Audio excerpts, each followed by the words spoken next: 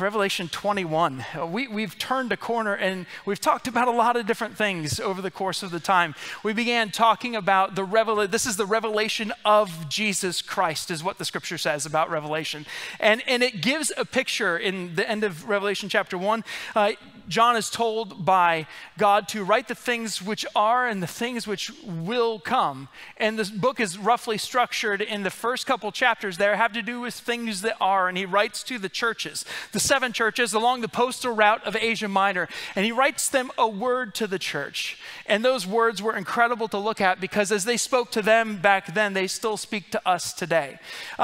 We came out of that, we get this amazing throne room picture of God in Revelation chapter 4, going into chapter 5, and then chapter 6 starts, and we have all of these future judgments that are detailed for us. Through 6 through the end of 19, we've got a cycling series of 7 of bowls and trumpets. Actually, it's seals, trumpets, and bowl judgments that we read through. And we get all this other kind of pictures and weird stuff sometimes because this is apocalyptic, prophetic work. So we have to be careful how we study it. We have to be careful how we seek to understand it. But we've been learning about the coming judgment where God sets the world right, where he judges sin once and for all. And now we get to turn a page because we've just read about the millennial kingdom last week and the great white throne judgment and some other things. And now we get to talk about heaven. Oh, we get to talk about heaven. This has been a long haul to talk about heaven. But let's not miss these last 2 chapters. They're incredible chapters. And one of the things that we're going to see in these last 2 chapters is one of the images John gives us about the new Jerusalem coming down out of heaven. It says, like a bride, or like a bride prepared for her husband. We get in 2 verses, one of the themes is a wedding theme. And I was reminded as I was reading this past week about... I made a note of it just to make sure. Yeah, 17 years ago, I was interning. Right now, I was interning in Franklin, Tennessee at a church down there. I was finishing up my bachelor's degree, and I got to work with some amazing people in sharing the gospel and leading worship and all this kind of stuff. But one of the things that was really hard about that small series of time is that for about 3.5 months, 3 months, my soon-to-be wife and I had to be separated, all right? We were high school sweethearts. We grew up from the age of like 16 or so, and we knew each other. And we started dating in high school, and then we both went to Cedarville, which wasn't that far away from where we lived growing up. So we got to see each other all the time. And so in January of 2006, I loaded my car with a bunch of stuff, guitars and all this kind of stuff, and I drove down to Tennessee, and we were separated for a time. And there's this picture of wedding that comes here. There's this picture of a bride prepared for her husband because and here's the thing. I know some of y'all have been separated for much longer times than 3.5 months. Frankly, we saw each other at least once a month, and I even got to surprise her one time. Just showed up on her doorstep. I had to like keep ignoring phone calls because she wanted to know where I was, and I was like almost to her house. Anyways, all that doesn't matter. Except to say, there's this great longing when you're getting ready for a wedding. There's this great anticipation because the hope is that you will always be with that person. And as we got ready to get married, that was the anticipation. There's going to be no time which we will be separated. Now, we've taken trips and stuff which has done that. We've worked and stuff which has done that. But there's a sense of closeness and intimacy that is captured in this language. And it's almost as if God is saying, when it comes down to all of these last things, and he comes down to this eternal state where we have an eternal home with him, it's like the wedding is here. We are now fully and finally together. While we were dating, while we were engaged, we could communicate by phone. Text message wasn't really too much of a thing back then. We might communicate by an email or an instant message, if any of you know what that is. It's not the same as being together. But here's the picture of heaven. God's dwelling is with humanity, and he will live with them, and he will be their God, and they will be his people, and Almighty God will be with them. I want to invite you, if you're able to stand as we read the scripture today. Revelation chapter 21.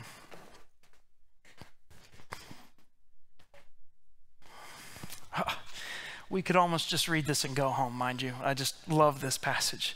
Then I saw a new heaven and a new earth, for the first heaven and the first earth had passed away, and there is no longer any sea. And I saw the holy city, New Jerusalem, coming down out of heaven from God, made ready as a bride adorned for her husband.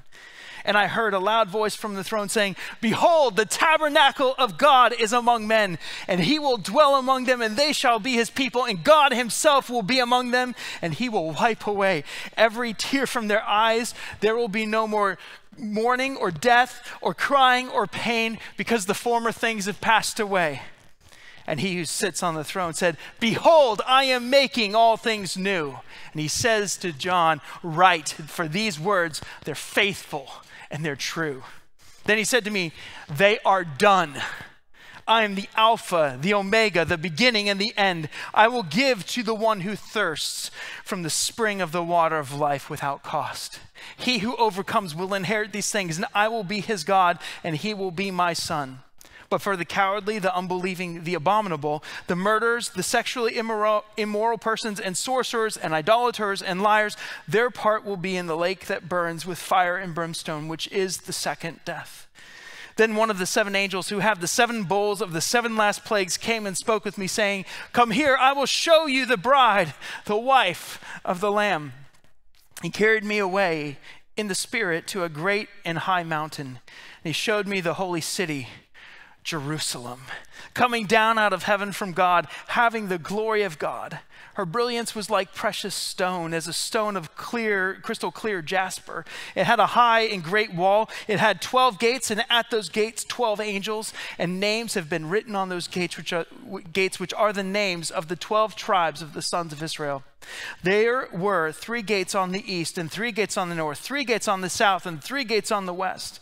And the wall of the city had 12 foundation stones, and on them were the 12 names of the 12 apostles of the Lamb. And the one who spoke with me had a gold measuring rod to measure the city and its gates and its wall. The city laid out as a square, and its length is as great as its width. And he measured the city with the rod, 12,000 stadia. Its length and width and height are equal. And he measured its wall, 144 cubits, according to human measurements, which are also angelic measurements. And the material of the wall was jasper, and the city was pure gold, like pure glass. The foundation stones of the city were adorned with every kind of precious stone. The first foundation stone was jasper, the second sapphire, the third chalcedony, the fourth emerald, the fifth sardonyx, the sixth sardius, the seventh chrysolite, the eighth beryl, the ninth topaz, the 10th chrysoprase, the 11th jacinth, the 12th amethyst. And the 12 gates were 12 pearls. Each one of the gates was a single pearl. And the streets of the city were pure gold, like transparent glass. And I saw no sanctuary in it, for the Lord God, the Almighty, and the Lamb are its sanctuary. And the city had no need of the sun or of the moon to shine on it, for the glory had illumined it, and its lamp is the Lamb. And nations will walk by its light, and the kings of the earth will bring their glory into it, and its gates will never be closed, for there will be no night there. And they will bring the glory and honor of the nations into it, and nothing defiled, and no one who practices abomination and lying shall ever come into it, but only those whose names are written in the Lamb's book of life. This is the word of the Lord. Father, we thank you for your word to us. We thank you for your grace, the power of your Spirit who leads and guides us into all right things and guides us into all truth. Lord, would you take the words of my mouth, the meditations of our hearts, may they be pleasing before you. God, I know that they're pleasing because we are new in Christ. If we've been set free, God, we are free indeed. But may all that we do today bring honor and glory to the name that is above every name, Jesus. We pray. Amen. Please be seated. So, we could sit down after that one. We could go home after that one because it's just an incredible, we did sit down after that one, that's good.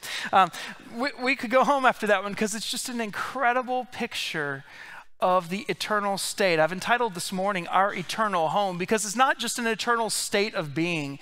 It has to do where believers will dwell with God forever. Did you hear me? Forever. There is a longing in every single human heart that longs for eternity. Now, there are some who push that away because what they long for most is themselves. I mean, that's the lie that the serpent told Eve in the garden. Don't you know, if you eat this, you will be like God. He wanted her to believe that she was God because he himself believed he was God. But the incredible thing about our eternal home is everything is set in right order.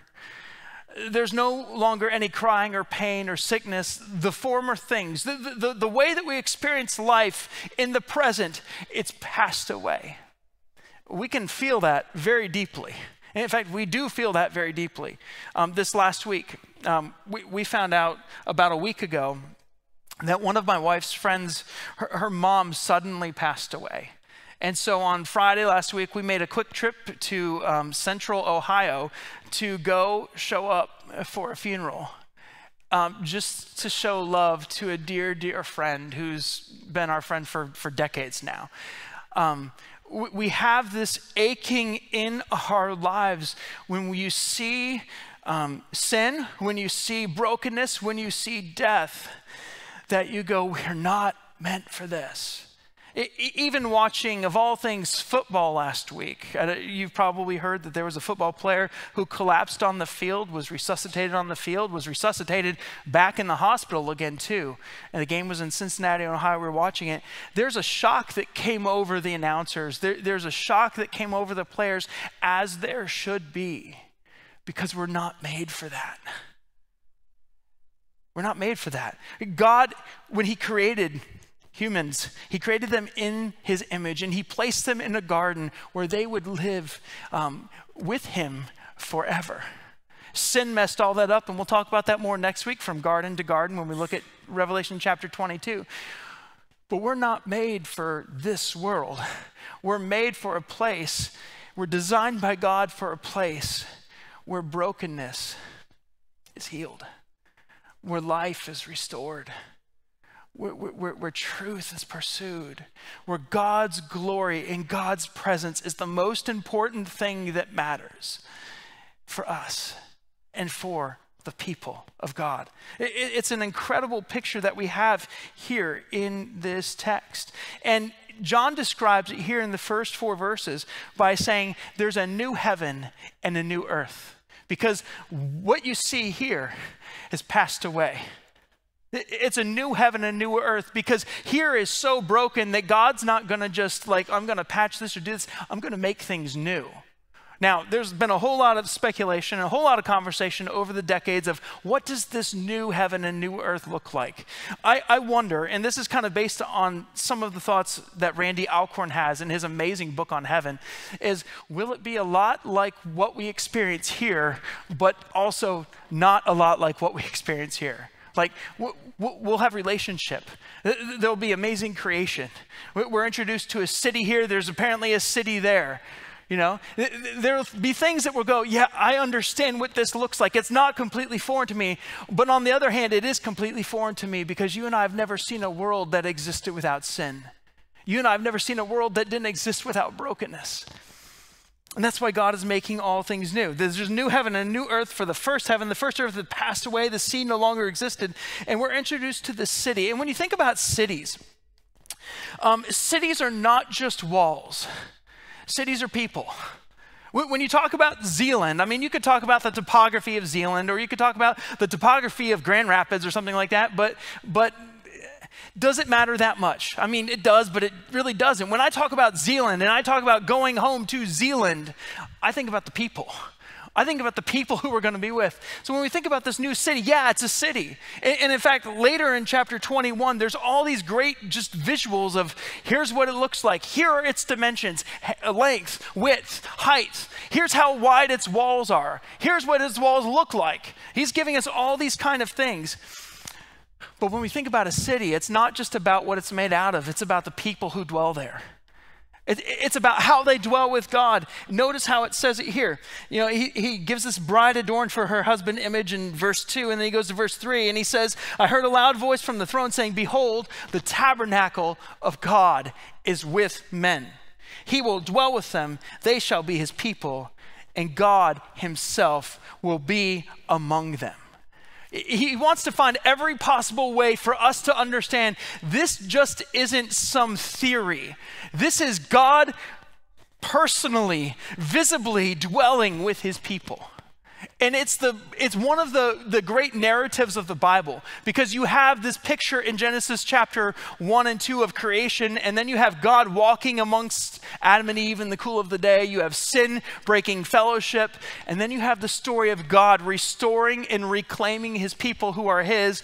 He sends Jesus, who becomes the tabernacle of God here among men, who then comes by the Spirit of God to tabernacle within us.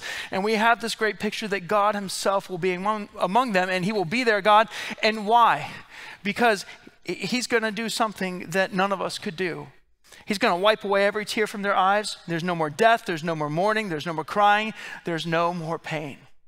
And when you're gathered at a funeral, and when you experience the hardness of this life, you go, yeah, mourning, crying, and pain. God's not just going to bring people back to life. There's going to be no more of that kind of stuff. He's going to separate. He's going to separate all that is good and holy and righteous and true. And God's people, Jew and Gentile, whose faith is in Jesus the Messiah, will dwell together in a new heavens and a new earth for all eternity, where we won't experience the former things that we've experienced here. Not because we've earned it, not because we've deserved it, but because God has offered himself, and he's offered us grace through his Son.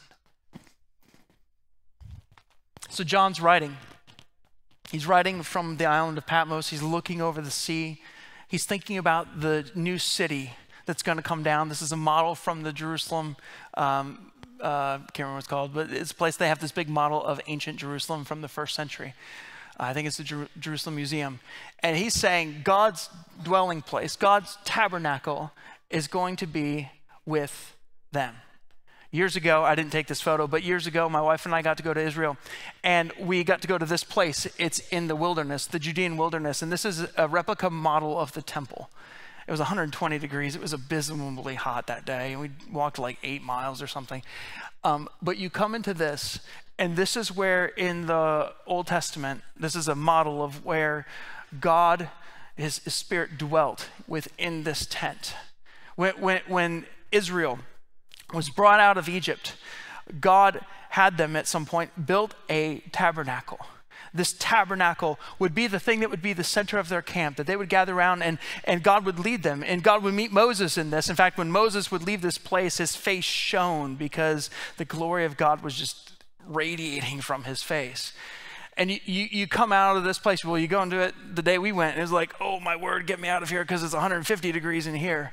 But it's the place in which God's Spirit rested until Jesus came along. And then Jesus came and he dwelt among us. God himself came in human form, as we read from Philippians 2. He humbled himself and he became obedient to death, even death on a cross. Why? Because God's intent was to dwell with you. God's intent was to dwell with me. See, sin not only mars the holiness of God, it not only promotes an untruth. What it does is it breaks our relationship with God. We're all born broken. We're all born with a relationship that can only be restored by Jesus' blood. When we come into faith, we get the amazing promise of the Holy Spirit. Jesus says in the Gospel of John, I'm going to send you a helper. I'm going to send you a counselor. I'm going to send you a comforter. He will be with you. What this gives us a picture of is, well, we experience the amazing power of God within us through his Holy Spirit. This will be God dwelling permanently, forever, and we'll be in his presence. In fact, I love the way that Steve Lawson says it. He says, wherever we go, we will enjoy the complete manifestation of God's presence. This is talking about the new heaven and new earth. Throughout all eternity, he says, we will never be separated from the direct, unhindered fellowship with God. Sometimes when we talk about heaven, we talk about it as the place by and by, or the place up in the sky, and it becomes this kind of like place that's kind of hard to describe. And as I've said, it is kind of a place that's hard to describe because it's hard to understand something that you haven't fully seen or haven't fully experienced.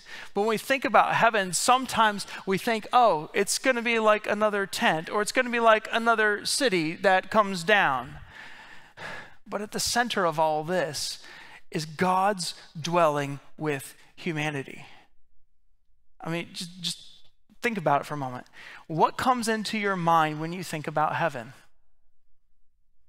I'm sure that there's many things you could say. But at the center of all this, the center of all the things we have as God's people to look forward to, we have the one who is our shelter in the center of everything. We have the one who is our life.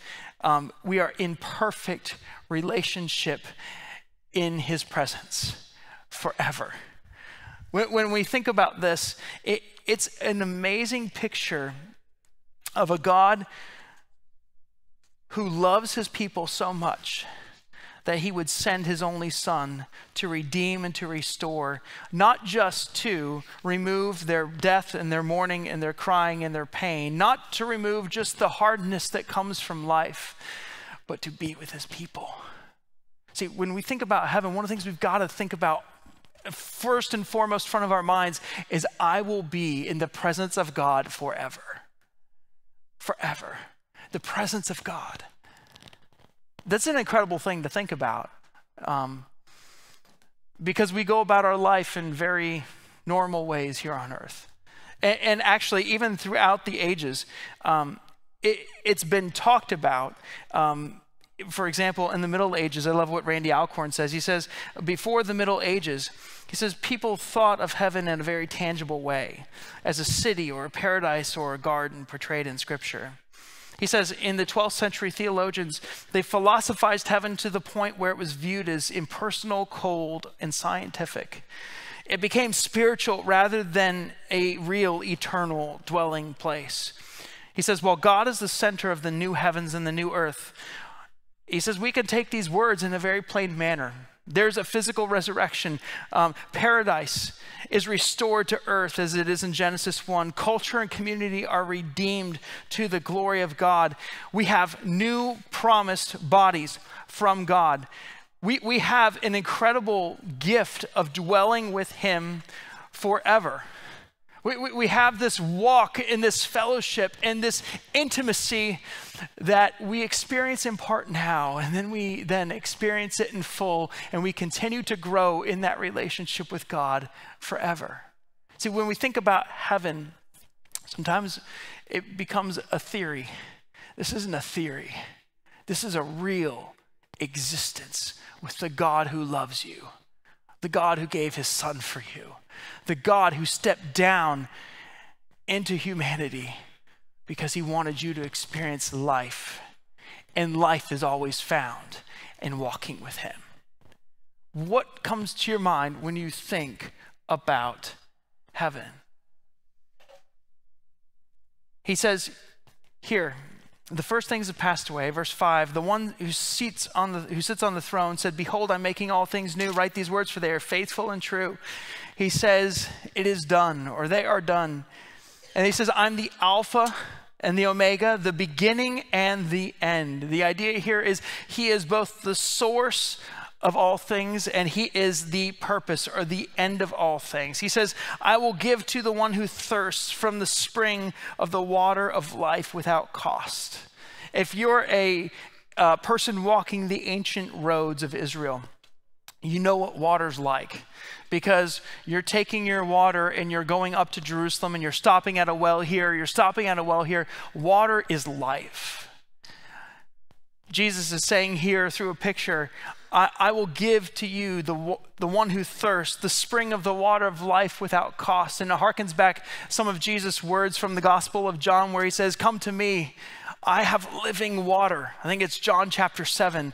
My water will satisfy. In John chapter 4, he meets with a woman at a well and he says, I have water that you do not know of. I have water that will never make you thirst again. This is the promise of heaven. It's the promise of being with him forever. He says in verse 7 here of Revelation, he says, he who overcomes, and the word overcome here, it's the word nakao. It's from where we get the word Nike. It's this idea of victory. He says the one who is victorious, or the one who overcomes. Sorry, my page went crazy. The one who overcomes, he says, I will give him these things. He will inherit them. But notice what he says after this. I will be his God and he will be my son. Again, just another picture of relationship that's going on here. And the one who overcomes, by the way, we studied this a while ago, but the one who overcomes is not someone who does all the right things. It's someone who believes and trusts that Jesus is the Son of God. That's how you experience this overcoming kind of life. And he contrasts these two, because if you remember, we've been through Revelation and we're looking about how God's going to set all the evil right. He's saying those who are cowardly, unbelieving, and he gives this whole list of things. And he basically just places it before these believers. And he says to them, he says to us, there's going to be people who have walked in their own self-sufficiency, who've chosen self over God, who've chosen to worship other things other than God. And he says their part will be in the lake that burns with fire and brimstone, which we saw in your study last week with Pastor Tom. And he's contrasting these two things because he's telling a people who are persecuted, who are struggling, who know what it's like to lose loved ones, who know what it's like to be cut off from their families, who know what it's like to experience hardship in this life. There's coming a time when that will be no more. The new heavens and the new earth. And then we get this amazing picture in verses 9 through 14 of all these different parts of the new city and the new heavens. You've got walls and foundations made from 12 stones that include the sons of Israel, that include the apostles, and all these things are described in very incredible pictures. In fact, if you're an artist, I'd love to see you do a rendering of this, make it your own based upon these things. Like 12,000 stadia here, when it describes the new heavens and the new earth, that's about 1,400 miles length by width, by height. You've got 144 cubit walls, which is around 200 feet. And you've got all these amazing gemstones. You've got pearls that are themselves a part of the gate, but you've got these gates that never close, because this is a time in existence where you don't have to close a gate. In the ancient period, you would close a gate because you would want to keep people out, or you might want to keep people in. You'd close a gate for protection. You'd want to place your city in a secure spot. You want to make sure that someone who wasn't authorized to come in. The picture of the new heaven and the new earth is one where the gates are open all the time, because there is no more sin. There's no more conniving. There's no more theft. There's no more hardship. There's no more of the things that we experience now there.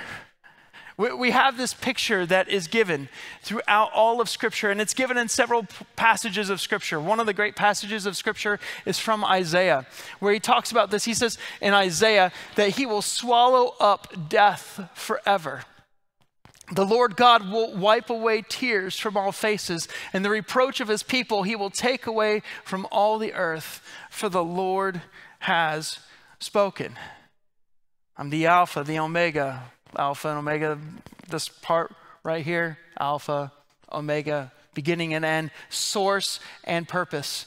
We're given other passages in the book of Isaiah, which talks a lot about heaven, like this one where it says, no more will the sun give you daylight, nor moonlight shine on you, but Yahweh will be your everlasting light. Your God will be your splendor. Your sun will set no more, nor will your moon wane, for Yahweh will be your everlasting light. Your days of mourning will be over.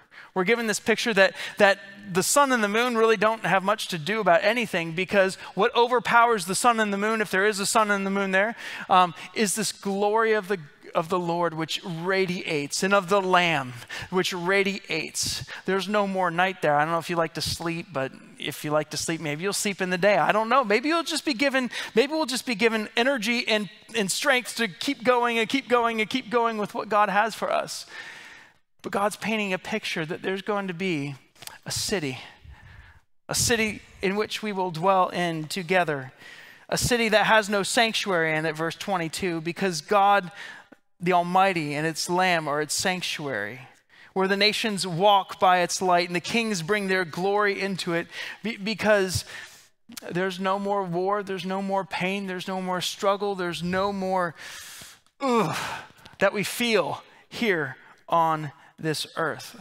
We're given this amazing picture, and as I'm looking at this and thinking about the New Jerusalem, this is a gate of the old Jerusalem, but as we're thinking about the New Jerusalem that is going to come one day, it's like, oh, how do I live with that in my frame? How do I live here in the world God has placed me for the time he has placed me here? How do I live intentionally, knowing that this is the thing that I long for? It's hard to do sometimes. Because sometimes you can have your mind and your heart so much there that you forget that you're here. There's a portion of this, though, where I think that's part of God's intention. He wants our sights to be set on the hope in heaven reserved for us, because that's our future. He doesn't want us to forget that, but he wants us to live in light of that reality here and now. One of the great places where heaven is talked about in the New Testament is 2 Peter. If you turn with me, please, to 2 Peter chapter 3.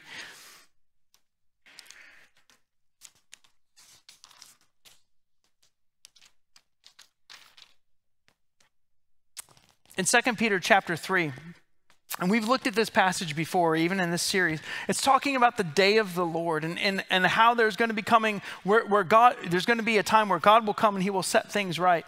And he says this, let's pick it up in verse 8. 2 Peter chapter 3, verse 8. I love to hear those turning pages of your Bibles. I'll let you get another minute to get there. 2 Peter, it's towards the end of the New Testament. It's not too many pages away, just before where we've been at. And 2 Peter chapter 3, verse 8, it says this, "But do not let this fact escape your notice, beloved."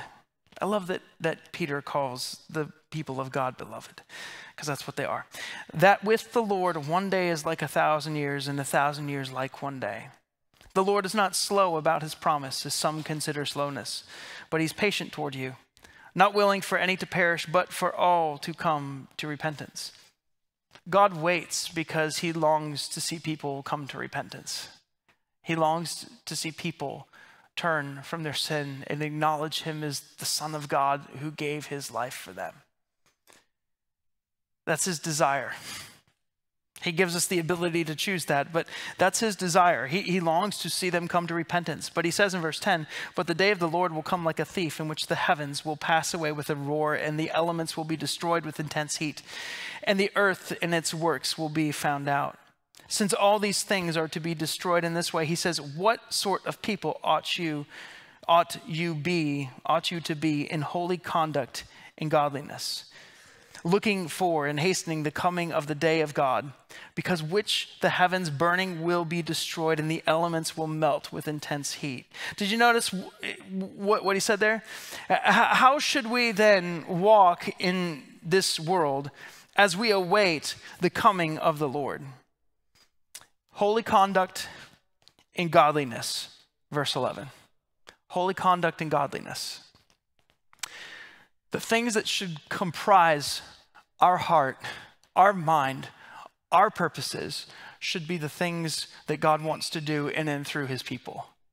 Holiness is something that comes from God. Godliness is something that comes from God. It's something that God wants to work in and through his people. See, we're promised a world in which God himself is with us, and he will be our God, and we will never be absent from the physical manifestation of his presence. But God has given us his Spirit to say, here is how I want you to act in this situation in your family, and in this situation in your work, and in this situation in your school. And it's summed up by holy conduct and godliness. Our lives should be thinking towards what we will experience with a perfect holiness and a perfect godliness and a perfect no sin. But we should seek by the power of God to walk in this way here now as we look for, he says in verse 12, and we hasten the coming day of the Lord. Verse 13 says, but according to his promise, we are looking for new heavens and new earth in which righteousness dwells. Righteousness is an incredibly loaded word. It's a word that has to do with doing right in all things. It has to do with being set apart for things. It's a word that actually only perfectly describes one person who's ever walked the earth, Jesus himself. Because he is our righteousness. This is how we are to look forward to a new heaven and new earth in which righteousness dwells, which we will dwell with God forever. How are we to walk though? Holy conduct and godliness. We're to walk in light with what we will one day be with God forever. We should walk in that same frame here today. Because what we will experience in heaven with all of its beauty and glory and splendor that I can't even begin to fully understand, what we will experience is God himself, which is what he wants us to experience right now. God himself walking with us. How are we to walk? Holy conduct and godly living. We're to look for the fulfillment of his promised return and dwelling with him in the new heavens and the new earth. And there's something else he says here in the next couple verses. He says, therefore, beloved, since you are looking for these things, be diligent to be found by him in peace, spotless and blameless, which only comes through the work of Christ in our life. And that is who we are in Christ. And consider, he says, the patience of our Lord is salvation, just as our beloved brother Paul did, according to the wisdom given him, wrote to you. I love this little side note. This doesn't really have to do with our study, but he says this about Paul. He says, also in his letters, speaking in them all these things, in which some things are hard to understand, which the untaught and unstable distort, as they do the rest of the scriptures, to their own destruction. It's like, yeah, Paul is speaking truth. Yeah, he's hard to understand, but stay grounded in the word of God. Which is another way we are to walk. I mentioned at the beginning of our time, one of the most transformative things for our life today is to be grounded in the scripture, because it is the word of God. Nothing can replace us opening the text and allowing God to speak. Nothing can do it. The Holy Spirit will give you wisdom in the hard parts to understand, but it's how we understand and how we stay grounded in the truth of God in this time. You therefore, he says, beloved, knowing this beforehand, he says, be on your guard, lest you, having been carried away by the error of unprincipled men, fall from your own steadfastness. He says, but grow in the grace and the knowledge of the Lord and Savior, Jesus Christ. To him be the glory both now and to the day of eternity forever. How are we supposed to live in this moment as we await the next? Can I sum it up with this? Be so preoccupied with Jesus that everything else comes in second. Be so preoccupied with Jesus that everything else comes in second. I don't know about you. One of my challenges is this little thing. You become preoccupied. You wake up, check your message. You wake up, you check your email. You wake up, you check your news. It's a sanctifying work of God to let that be second and to let him be first. I don't know about you. I get anxious because I look at the news and the things around us and I go, God, what are you going to do in this? Be so preoccupied with Jesus that everything else comes in second. You experience hardship in your life, real hardship, loss, pain, physical pain. There's one day where that will one day go away. In this moment, ask God for the grace to be so preoccupied with him that everything else comes in second. Where are you at today? What comes first? What preoccupies you? Let it be for all of us today. and tomorrow and the next day, that Jesus himself would be the one that preoccupies our heart. That he would be the one that would preoccupy our mind. That he would be the one that we would long for more than any other thing. More than living in a world where sin is no more. More than living in a world where there's no crying or no more pain and no more tears. May it be that the person that we desire most, we would cultivate in this life, is this desire to be so in tune with him that we would know and we would walk day by day in this moment for his glory, because he's with us. Let's pray. Father, we thank you for today. And God, it's hard for me to even begin sometimes to wrap my mind around what heaven is like.